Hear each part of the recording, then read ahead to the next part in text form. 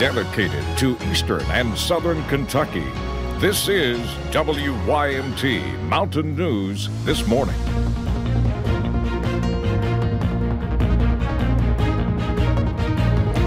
Good morning, I'm Cassidy Strickland. Happy Friday to you. Your time is now 5:31. Let's go ahead and check in with Brandon Robinson for a first look at our forecast on this Friday morning. And Brandon, I know a lot of people's attention is on the rest of this weekend, but let's focus on today.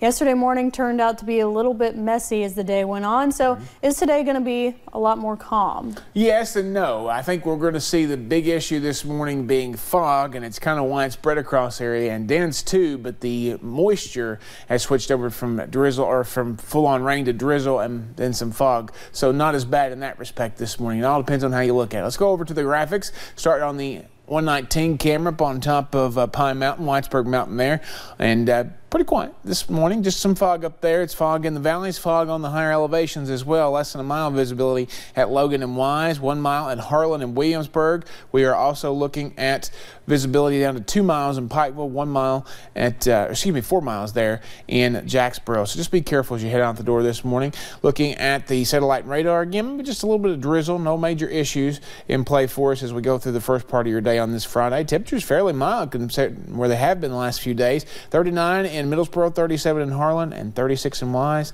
Everybody else, for the most part, in the 40s this morning. Actually, just seeing now, there is a dense fog advisory. It was just issued. Just got a text on that. Going till 10 o'clock this morning for parts of East Tennessee and Southwest Virginia. We'll have that map up for you here in a little bit. Temperature change went up several degrees since this time yesterday morning, so the forecast not going to move a whole lot under mostly cloudy skies. We will see temperatures there in the low 40s for daytime highs. I'll have the rest of the forecast coming up here in just a few minutes. Cass. All right, we'll check back in with you. Thank you, Brandon. Well, leading our 5:30 half hour, 2 days after ISIS claimed responsibility for a suicide bombing in Syria that killed 4 Americans and at least a dozen Syrians, President Trump has shown no signs of rethinking his decision to withdraw U.S. troops. The president visited the Pentagon yesterday to discuss the U.S. missile defense policy. While there, the president weighed in on the suicide bombing in Syria. These are great people. Great people. We will never forget their noble and immortal sacrifice. The White House released a statement expressing its deepest sympathies to the families of the Americans killed. There are approximately 2,000 U.S. troops currently in Syria. Republicans in the House of Representatives have joined Democrats in symbolically rebuking President Trump on Russia. At issue is a plan by Trump's Treasury Department to lift sanctions on companies tied to a Russian oligarch and Kremlin ally. The House passed a resolution against lifting those sanctions yesterday. The vote tally included a majority of Republicans. And President Trump's former fixer Michael Cohen admitted to rigging an online poll in the lead up to the 2016 presidential campaign. He said in a tweet, quote, "What I did was at the direction of and for the sole benefit of the president. I truly regret my blind loyalty to a man who doesn't deserve it," end quote. Cohen is scheduled to testify on Capitol Hill next month regarding his role in the Trump campaign. It will be in an open hearing before the Democrat-led House Oversight Committee. March for Life will hold its annual event in Washington, D.C. today. Organizers with the pro-life group say their goal is to end the human rights abuse of abortion. Vice President Mike Pence will address the Rose Dinner. Others who are appearing include Republican Senator Steve Daines and Democratic Congressman Dan Lipinski.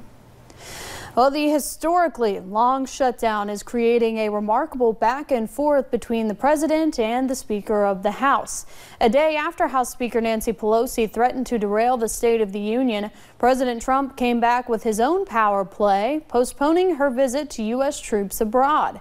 In a letter to the Speaker, the president argued the trip is a public relations event and it would be better if she were in Washington negotiating to end the shutdown. President's decision to disclose a trip that a speaker is making to a war zone was completely and utterly irresponsible.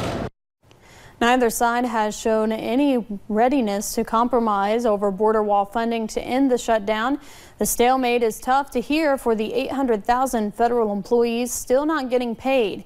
Many have started relying on local food banks as they struggle to pay the bills. Meanwhile, UK head coach John Calipari is offering to help federal employees that are currently not receiving pay. Calipari and his wife Ellen donated to Reach Incorporated, which helps struggling people buy new homes. This isn't the first time Calipari has helped people in need. He and his wife worked together for the Teaming Up for Texas Telethon in September of 2017. Staying in the bluegrass this morning, education leaders from across the Commonwealth gathered in Lexington yesterday. They shared ideas on how to make Kentucky schools better with lawmakers. One big point many made during the meeting was the superintendents getting more power when it comes to firing teachers and hiring principals.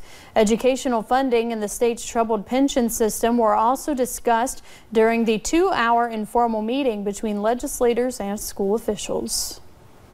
We're really not going to be able to move forward significantly when it comes to education funding, transportation funding, any other issue until we address the pension system, not only the pension system, but also the Medicaid issue.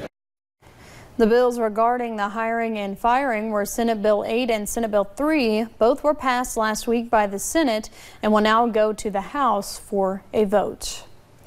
Meanwhile, House Republicans want to know if a watchdog panel knew about the information in a former staffer's sealed deposition against former House Speaker Jeff Hoover.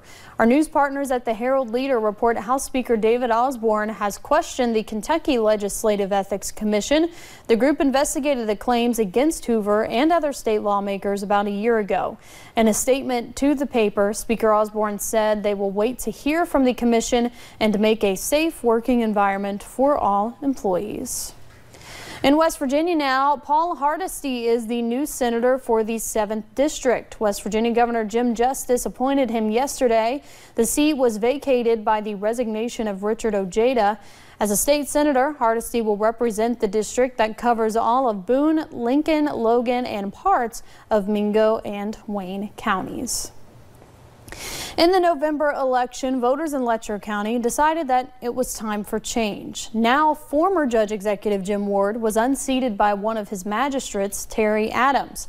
Adams says he has both short and long-term goals, including securing a close to $2 million FEMA grant and completing the federal prison project. But he also has another cost-saving idea up his sleeve. It's a recycling, composting effort, and it is substantially cost reduction to our sanitation department. Adams says he simply just wants to help Letcher County. Well, for days, some people in and around the Wayland area of Floyd County have gone without water. Crews with the area's water district tell us they were fixing a couple leaks last weekend, but a creek crossing water line was undermined late Sunday night, causing water outages for many. WYMT's Connor James followed up on this and has more on what's being done. This is the nearly 350 feet of new piping that's going to bring back water to several areas. Trees and debris has helped undermine the line. We had a major problem. The elements took their toll on an old pipe nearly half a century old Sunday night near the Lackey community. We've been here ever since trying to drill in a new line under the creek/river. Dean Hall, the Southern Water and Sewer District General Manager, says this has been no easy task. A lot of work, it's in rock. The old pipes crack and crews worked around the clock for nearly a week now in the cold temperatures. In the meantime, an emergency connection with Knott County's water helped many. Once the pipe gets across the creek, we'll work as long as it takes to get it back together. Originally 500 people were without water. Now it's down to 50. But water is still needed. We've had a lot of kids that need the water, like to bath because of school. That's where the Wayland Fire Department and local leaders have stepped in. And we've had a lot of elderly that's need it for their medicine or anything else they need. Patrick Lanham says they've seen many people in need. Everybody's appreciating that we're here to help in a time of need. as crews continue and try to fix the outdated piping. In Floyd County, Connor James, WYMT Mountain News. Now, if you're still without water in the area, the Wayland Fire Department says they open their doors around noon for people to come by and pick up some bottled water. Meanwhile, leaders in Martin County are looking for answers on how to fix the financial battle the Sheriff's Department is currently facing. Sheriff John Kirk says cutbacks of deputies, funds, and health insurance have created a nearly impossible environment for his department to function. As county leaders work towards a solution, the community is now stepping in to help.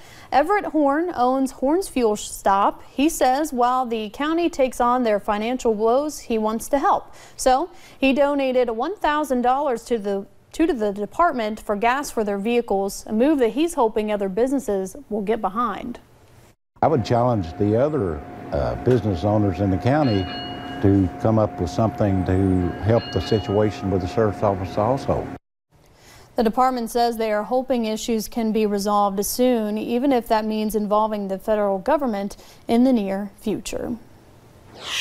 Well, coming up later on Mountain News this morning, we will take a look back at the snowstorm of 1994 as this week marks the 25th anniversary. Over the years, we've made all sorts of recipes together, but I think you'll be surprised by the unique one that we're making today. Enjoy the relative quiet of today because we're on a weather roller coaster this weekend. I'll have more on what we can see in about 3 minutes.